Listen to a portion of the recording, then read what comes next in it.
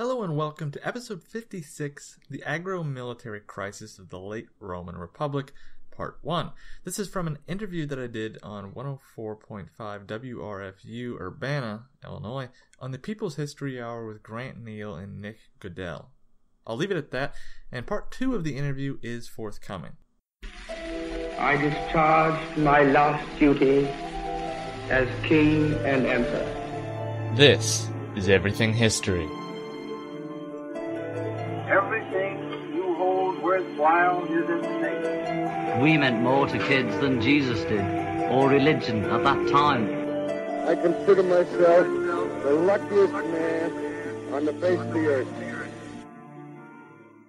We'd like to begin and get into our topic for today. For today's topic, we will actually be going back to an era that Grant and I do not normally deal with. We'll be going back to ancient Rome.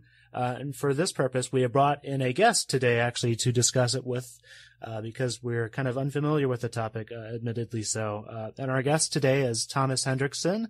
He is a university student here at UIUC. He's a senior about to graduate, and he studies classics and history. He's very smart, knows basically everything you'd ever need to know about the classic era, ancient Rome, ancient Greece, all that jazz. He also has his own podcast available on YouTube. It has a website, has a Facebook page. It's on iTunes too. It's called Everything History, that he does usually pretty much bi-monthly. Thomas, very good to have you with us today. Thank you. Yes, thank you for having me. Mm-hmm. So with that, I think we're ready to about get started. We're going to be talking today about events that in ancient Rome, the Roman Republic, that kind of lead up to what's known as kind of the agriculture-military crisis, that lead into basically all the famous stuff that you guys probably have heard of before, of Julius Caesar and Augustus and Sulla, the dictatorship of Sulla and all that. We're going to be talking about kind of events that lead up to that, kind of social and cultural and economic problems that culminate in all those events, those famous events. You might be able to see a few things that could have some modern parallels in some different ways. Indeed. But we'll leave that to your discretion to look for them. So thank you so much for coming on this week, Thomas. Yes, so would you like me to start by explaining what the agro-military crisis of the late Republic is? Absolutely, go for it. Right. The agro-military crisis is a problem that Rome had to deal with in its later stages of its republic. So, the Roman Republic began, I'll start there for historical context, it started in 509 BCE, or thereabouts, and lasted until 27 BCE when it morphed into the Principate, which is the early stage of its empire. But by the late 2nd century BCE, which is the time period we'll be talking about today, the Romans, had a lot of issues with their military and how they were enlisting soldiers and maintaining the roles. And so the agro-military crisis was the Roman Republic's problem of simultaneously balancing agricultural society, with enough farmers basically, and keeping enough soldiers in its military bodies at the same time. And the history we'll be discussing deals with Rome's attempts to solve the crisis itself as Rome's republic was expanding. Mm-hmm. And it was expanding quite a lot, too. You outlined a timeline for us. Conquered Sicily in 227 BCE, had the First Punic War from 264 to 241, Sardinia and Corsica, also in the First Punic War, nearer Spain, further Spain in 197. Then they had the Second Punic War as well, Africa, parts of Macedonia, Asia, and Narbonese Gaul, doing a lot of conquering, but expansion. You've said before that conquering actually is not quite the way that you should look at some of these expansions, right? Yes, almost all of those expansions except the last few of Narbonese Gaul and Asia, which are in about 133, 129 BCE for Asia. And Asia to the Romans meant Asia Minor, or what is modern-day Turkey to us. And Narbonese Gaul is southern France. Those two things, those two territories were expansionistic, but the others are what a lot of historians would refer to as acquisitions by defensive aggression, where Rome occupied territories out of a need or desire to no longer fight the people that inhabited such territories. So, in a need to no longer prolong wars or keep getting into conflicts with people like, say, the Macedonians or the Carthaginians, in the Macedonian and Punic Wars, they decided to occupy those territories or destroy those regions entirely in order to no longer fight them. but Rome was actually reluctant to take such territories for a long time. In almost every incident, they fought at least 3 wars. Against the Carthaginians, they fought 3 separate wars until they finally destroyed Carthage and took their territory. And against the Macedonians, they fought 4 wars until they finally occupied Greece and made it a province. And they did that, or this, because in the beginning the Romans, had no interest in the territories themselves. They just had an interest in protecting their own territory, personal interest, and an interest in preventing the expansion of people like the Macedonians. And in order to thwart such attempts, or the fears of such wars, the Romans fought wars against them. But as they found themselves in more and more of these conflicts, and more successful and victorious, they had more of a burden, more of an authority. So eventually they had to occupy those nearby territories, whether or not they truly wanted to. So it was not necessarily a conscious type of expansion in imperialism. It was more of kind of a reluctant sloping forward. Okay, I guess we have to occupy you guys to have some semblance of peace. And then another nation would slowly start to attack them and have scuffles, right?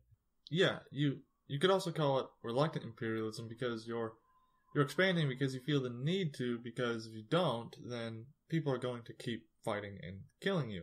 So in this case, the Roman Republic was expanding out of a keen desire to protect themselves. Yeah. So the conception that some people have of the entirety of Roman history being a history of conscious imperialist expansion is not, it's kind of an oversimplification, right? A kind of apish, brutish oversimplification, because that doesn't really start until part of the period that we're going to be discussing today. That's the transition we're going to be leading up to. If you could you give us a bit of a background too about, before we delve into more specific history, about what the government structure was like under the Republic? So the different branches and the time length requirements, because it's actually quite different, and the nature of what was really kind of, you've called it a true republic, as opposed to the type of republic that, say, the United States is today or other Western governments are. Right. So the Roman Republic was definitely a republic, and it worked through a series of legislative assemblies, which are similar to our American and modern Western assemblies. But the Roman system worked with the Senate at the top of the legislative pecking order. The Senate was made up of a select number of people. These people were of the upper class, the senatorial class, who themselves were the upper crust of the upper class people called the patricians. Below them were the plebeians and non-citizens, such as slaves for the non-citizens. And so, in the Republican government of Rome, they had the Senate, made up of the elite of the elite. And occasionally, yes, plebeians would join the ranks of the Senate as well, but below the Senate there were a series of popular assemblies, such as the Curiae Assembly, the Centuriate Assembly, and the Council of the Plebs. But the primary function of Republican government was through the Senate. Can you explain, too, real quick, the tribunal system, and also kind of give us a hint to some of these class systems that you've discussed? So the tribunal system, when we hear that phrase, our minds might jump on to thoughts of the judicial system, and they are closely related, but in this case, Rome had a system of officials known as tribunes. They were tribunes of the plebs, or plebes, and their numbers varied, but their number was generally set at 10. And these tribunes were official representatives on behalf of plebeians, the vast majority of the citizenry. And they had the authority that when the Senate decided to pass a law or propose some sort of measure, a tribune could rise to oppose the measure by simply saying veto, or veto, more correctly, which means I forbid. And that would stop the legislation, and the Senate would have to start over and get prior approval from another popular assembly, namely the Council of the Plebs. So the tribunes are very important officials politically for the power they wielded, and they also often served as the bridge between the patricians and the plebeian classes. And by the end of the 2nd century BCE, the tribunes were very important political officials. And above the tribunes, there were many other magisterial positions, most of which I don't have to go through, but magisterial refers to executive, so executive positions, and these magistrates, well, the official that we need to introduce now are the consuls, or the officials, I should say. The consuls were the executives of the state. They had military authority called imperium, which means military command, sort of. It's really not a translatable term. And so there were 2 consuls at the same time, and their terms lasted for only a year, and generally throughout most of the Republic, individuals served only once in their life as a consul. Tradition dictated such a practice. Being a consul is a great, great honor, but you definitely do not overindulge yourself with the honor, and it was very much against traditional practice to run for re-election. Furthermore, a Roman was not to serve continually in any of the magisterial positions, actually, for to do such a thing was impolitic and against the Constitution and borderline sacrilegious to do so. Mm-hmm. And you say constitution. The Romans did not have like a constitution in the way that we think of the modern Western idea of what a constitution is. Right. So, yes, we discussed this before and we'll discuss it now. The Roman Constitution is much more ethereal than ours, yet very much important. So, in modern Western societies, a constitution is often literally a written document or set of documents that dictate the way the government is supposed to function and the way that people are supposed to behave in regards to the government and law. Sort of like a written set of boundaries. And the same thing existed in Rome, for that's where we get the word and the concept. That is, we get constitution from Roman society. But Rome's constitution was not written. Rather, it was a series of traditions that were attached to their system of religion, of polytheism, that is, and attached to other facets of their society. It was very ingrained in their culture. But it wasn't written down. They wrote down their laws, of course, but it was much more than just laws or boundaries of governance. Was it just a general public understanding of something? Yeah, it was an understanding of how things worked, and there are many different avenues regarding how, and there were many different avenues regarding how this Constitution manifested itself. But it'll be very important to keep in mind when we start discussing the agro-military crisis of the late Republic, because people began to openly violate this Roman Constitution. And as we will see, when the Constitution was violated, there were often very real, often violent consequences. So, though it's not written down, it is very much understood. So with these wars then that I discussed, this reluctant imperialism, the people that were fighting these wars then were often, they weren't, the senators or the senatorial classes, right? They were usually lower class people. Well, actually, in the beginning, or rather in the archaic days, it was always the upper crust of society that fought, which is something that we find a little bit hard to understand because it is often poor people that are compelled to fight in the modern age. But in Greco-Roman society, especially early Greco-Roman societies where there were small, concentrated city-states, it was the rich and wealthy citizens that fought because it was a great honor to fight. And you brought your own weapons, your own armor and materials to war in order to fight.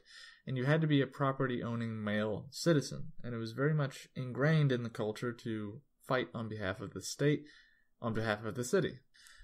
But that concept, which stemmed from the Homeric age, became rather unsustainable, or it just becomes unsustainable in general when the state, in this case Rome, becomes too big. When it's no longer a city-state fighting another city-state, but it's a city that controls great swaths of territory fighting in distant lands. And their select group of property-owning citizens can't or couldn't fight on behalf of that entire territory. And so the system had to slowly change as it went along because it couldn't sustain itself. Can you speak to, the development of the agricultural part of the crisis too? For a long time in Rome, there was a law, I believe passed sometime in like the 360s or 370s BCE, that said you could only have farms of a certain size. It limited the size of farmlands that one person or one family could own. But people began to violate that. Why was that, and how did that lead to the crisis we're about to talk about? Right, yeah. The limit on farmland was 500 jugata. A jugata was about 2/3 of an acre. So that's about 333 acres. Yes, I believe that's accurate. Now, that was the limit that a person could actually own. And the reason for that limit was because as a Roman soldier, or rather to be a Roman soldier, you not only had to be a male citizen, you had to be a property owner.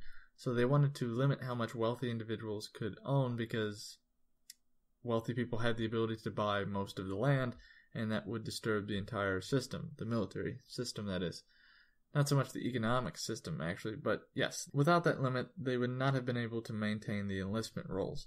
And so people nevertheless began to skirt around this rule because they began to rent out money, resources, or materials to poorer individuals, so wealthy patricians would, yes, only have technically owned, in many cases, 333 acres.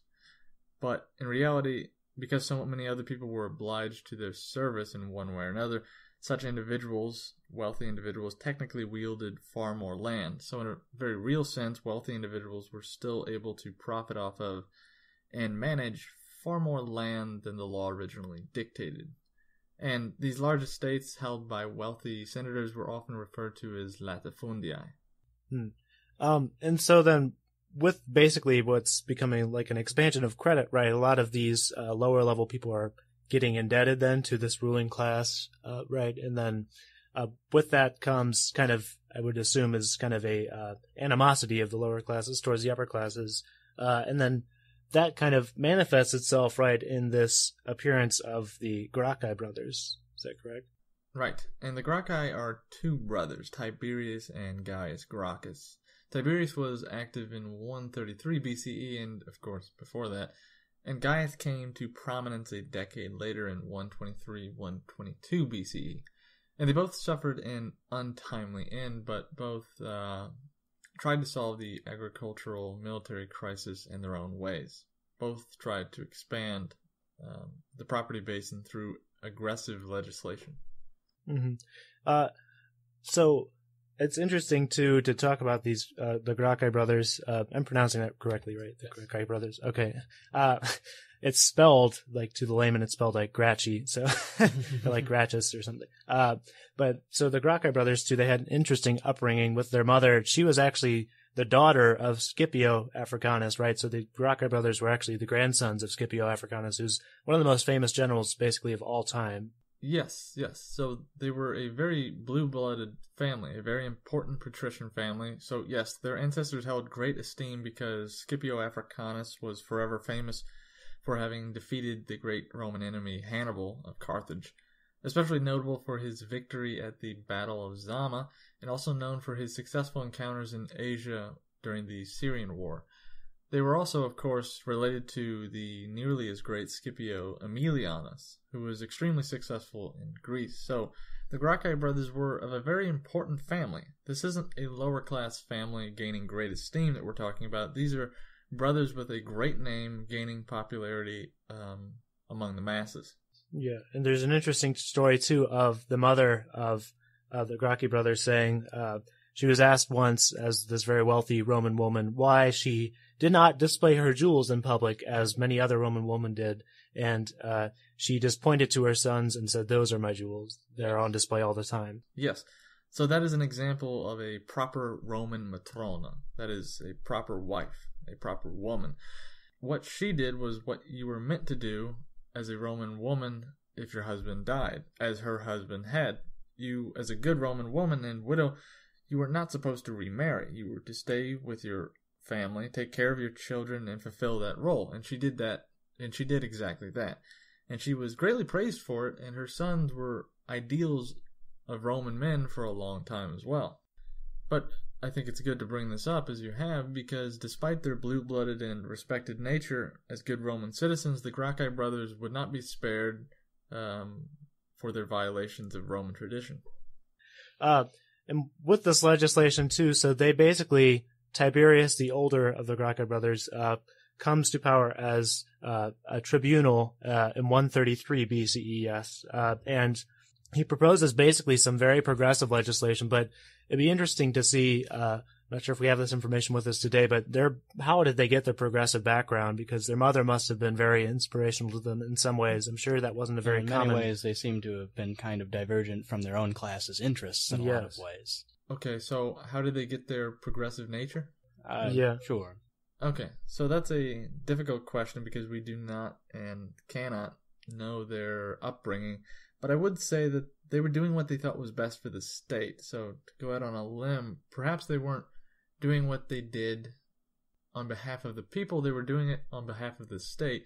And they met with resistance because what they proposed was change, substantial change. And Romans were a conservative, very conservative people, never liked change. So the Gracchi brothers are considered progressives by us, and rightly so. But their progressiveness was because they thought their actions would have worked. And they likely would have, but as we will soon see, Their actions compromised Roman tradition and were not backed up by upper class support or any means of financial support or any significant means of financial support. So it's almost more of a pragmatism rather than a type out of efficiency rather than like some moral ideas about helping the underclasses of Rome. Yes, right. So as we're going to see, the Gracchi brothers are going to break the rules, as in the Constitution, at several points, but they will never actually break the law. But they nevertheless break traditional practice, and that brings the powers that be against them and their supporters. So when Tiberius then in 133 BCE is elected to one of these plebeian tribunals, right? Tribune of the plebs, that is. Tribune of the plebs, he proposes legislation that would basically institute land reform and basically say, if you own land that's over the 500, it's pronounced Ugara, right? Yeah. Limits, then we can basically seize this land from you and redistribute it to people who have lesser land. Yes, that's what the reforms do. Yes, but before we get too deep into the reforms, I think it's right to apply a little bit more context, because the event we're talking about, the legislation that is coming in 133 BCE and the year shortly after, was initiated by Tiberius Gracchus. So that's in 133 BCE, and also very importantly in that same year, the kingdom of Pergamon, which was a very important Hellenistic kingdom, and Attalus III, the leader of Pergamon, upon his death bequeathed his entire kingdom, that is, of Pergamon, to Rome. So the Roman Senate had to decide whether or not they were going to accept that strange offer. And Pergamon was extremely wealthy, and their Ionian territory was prime Mediterranean land, and they still held the bulk of the legacy and the wealth left over from Alexander the Great's conquests. And the Roman Senate, after a great deal of heated debate, indeed decided to assimilate Pergamon into their republic. This was a key decision because the Senate had decided, perhaps unbeknownst to themselves, to officially become imperialistic. They were now officially acknowledging their power and their role as essentially a republican empire. And that decision needs to be understood in the story of the Gracchi brothers, especially as it comes on the eve of Tiberius Gracchus's propositions. Yeah. Seems to be where Roman imperialism seems to begin to converge a bit with the more modern definition of what imperialism is. Absolutely. So what that means is, despite the decision being hotly contested, for the decision to accept Pergamon barely passed, but what that means to us looking back is that there was a clear ideological shift in Rome. That acceptance of Pergamon was Rome's realization that they were the leaders of the Mediterranean, and that they now had a responsibility over those wide territorial domains and its various peoples, whether or not they liked it or not. And Pergamon is in modern-day Western Turkey, yes? Yes, in what was known as Ionia. Okay, so Tiberius, then, with this legislation that he proposes, he actually uses some kind of fiery rhetoric, and it's recorded by Plutarch and others. And he says, quote, "The wild beasts of Italy have their holes and dens to retire to, but the brave men who spill their blood in her cause have nothing left when they come back from the wars but light and air. They fight and die merely to increase the wealth and luxury of the rich. They are called the masters of the world, while none of them has a foot of ground of his own." So that's very fiery rhetoric to be using, and he gets a lot of mass support for these types of land reforms, right? Because all these people have been going off essentially to fight and die in these wars, these successive wars. Now it looks, too, as if Rome is about to start to maybe take a more imperialistic approach. So not only they might have basically more wars is what the gift of Pergamon means, basically, the acceptance of Pergamon. So the people have been having a rough experience of going to fight in war, some of them, and then when they come back, they discover that their families, as happens, you said, in the HBO Rome show, right? People come back and they find out, my family has basically taken a lot of credit from this rich, wealthy landlord, and basically now we're almost in a way like credit slaves to these people, indebted to them so heavily. They formed a much more powerful ruling class. So this kind of populist rhetoric is actually becoming quite popular, and it gets him a lot of plebeian support, yes? So in that statement, Tiberius Gracchus was directly appealing to the masses, and he knew what he was doing, too. He was aware of the sufferings of the lower classes, and he sought to gain their support in order to try and stop or assuage the agro-military crisis. Mm-hmm. And popular support can pass a legislation, right? That's how the government system works. That is right, and this is an interesting thing to note. The Council of Plebs could dictate plebiscites and other forms of legislation that would be enacted as law, but there was a caveat to such abilities, and this has to do with the Roman constitution and their emphasis on tradition. For, yes, the Council of Plebs could pass laws, but tradition demanded that such decisions were to be approved of by the Senate ahead of time. And that's something that Tiberius Gracchus actually did when he first proposed his legislation, or tried to do, and we should explain that legislation soon. He proposed it to the Senate according to tradition, but they denied him. But instead of revising his proposal or giving up, Tiberius took it directly to the Council of Plebs, where his legislation was passed straight away. And this was a breach of the Roman constitution because he should have gotten the absolute approval of the Roman Senate before passing his proposal. But he skirted Roman tradition instead. So he just went directly to the people and then didn't go back to the ruling class of the people, basically. Right, and with the people, these are a select number of plebeians. And plebeians were not necessarily poor people or landless folk. They are Roman citizens, or rather, they were Roman citizens, and the best of them were of the Council of Plebs, and had the ability to weigh, consider, and pass legislation upon the condition that they seek the guidance and approval of the Senate.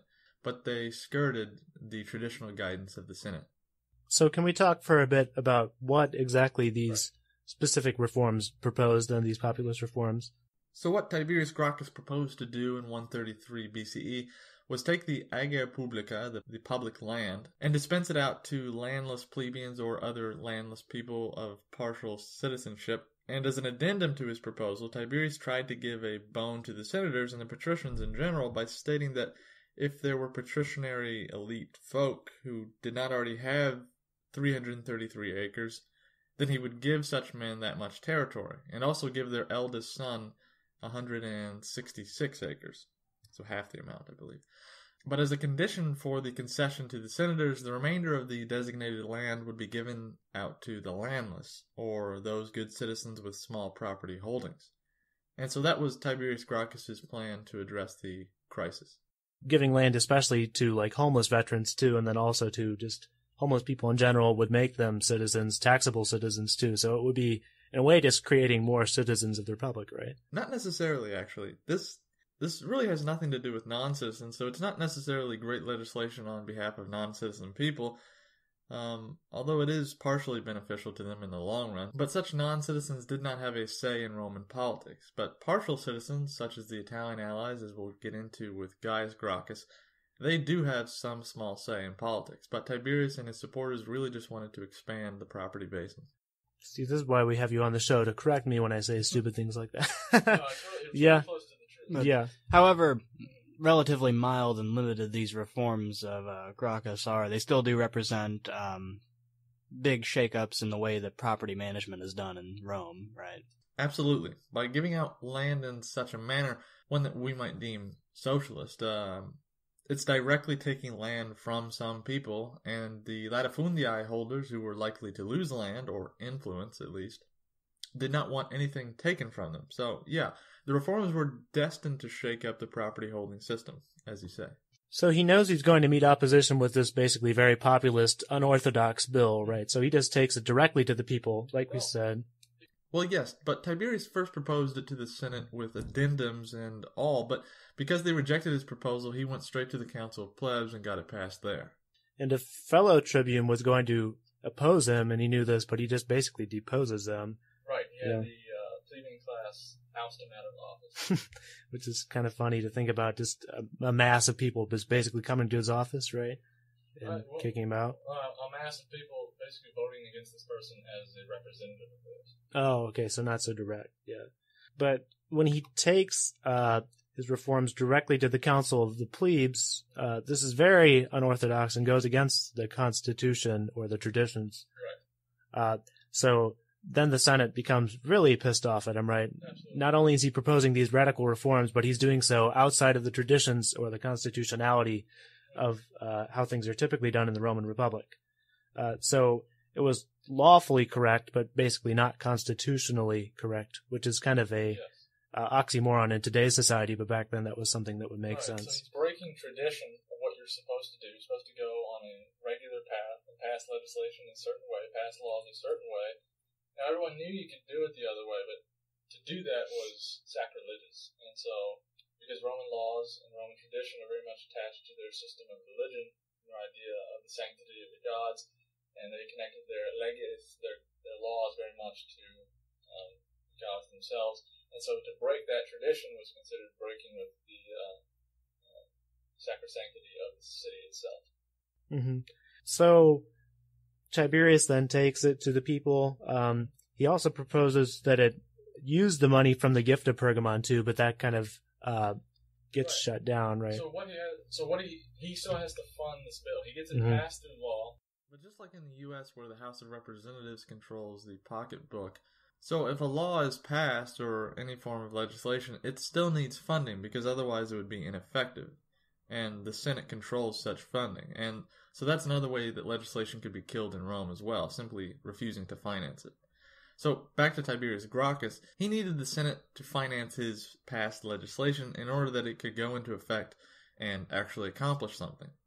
But naturally the Senate refused because they didn't approve of anything Tiberius was doing. So Tiberius proposed, or threatened actually, to use the newly acquired money from the acceptance of Pergamon, which was a massive amount, to finance his land reform legislation. And so with that threat, the Senate backed down and agreed to finance his legislation. But Tiberius again had violated tradition by manipulating the system so openly to get what he desired, or rather, what he needed. And threatening the Senate isn't going to get you too far in the Roman Republic. But because of the tribunal system, Tiberius actually has an election coming up, right? Yes, so he wanted to make sure that the law was not only passed, but also put into effect as he intended it. So Tiberius didn't want his land reform legislation to lie stagnant after he left office, so what he decided to do was run, unprecedentedly, for another term as tribune of the plebs for the year 132 BCE. Now, a Roman could be a tribune several times in a lifetime, although that was rare, but to hold the office consecutively was very much impolitique, and yet another breach of Roman tradition.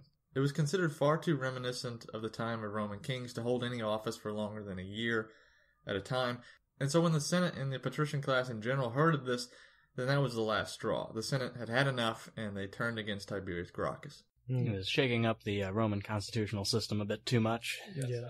Totally crossing the line, because from the perspective of the senators, not only did Tiberius have his legislation passed without our approval, he extorted us to fund his own reforms, and now he expects us to sit idly by as he runs for an unconstitutional re-election. I'll have to keep dealing with you. So yeah, they thought that was totally over the line. And so they thought it was so much over the line then that on election day, they gathered the patrician class and his senatorial opposition, gather a bunch of supporters, and they use pieces of old furniture, and they start a mob to go track Tiberius down and kill him, basically. Right, so the Roman Senate decided as a group that to preserve the state, their republic, they needed to beat Tiberius to death in the street. So they proceeded to grab pieces of furniture from the Senate house, the street, the market, wherever, in order to kill Tiberius Gracchus and his supporters. Yeah, and by most accounts, 300 supporters, too. So this is kind of unprecedented type of bloodshed in Roman political history, too. That's right. The Roman Republic started with bloodshed. That was with the rape of innocent Lucretia and the subsequent murder of King Tarquin Superbus and his son, the final king of Rome. And soon after, the Republic was founded by those who eliminated the royals, chiefly Marcus Junius Brutus the Elder in 509 BCE. But after that moment, the Romans of the Republic intentionally strayed away from violence in politics, especially violence among the patricians and senators themselves, which was exactly what was happening here with the Gracchi Brothers. The reason for the lack of political violence for so long amongst the upper class was to maintain cohesion, because when the elites remained united, they maintained control over society. And so in an attempt to reestablish cohesion, the senators in 132 BCE decided to personally eliminate the problem that was Tiberius Gracchus. And that concludes part 1 of this interview. Remember that you can contact me on the podcast Facebook page or at the email address everythinghistorypodcast@gmail.com. Thank you very much.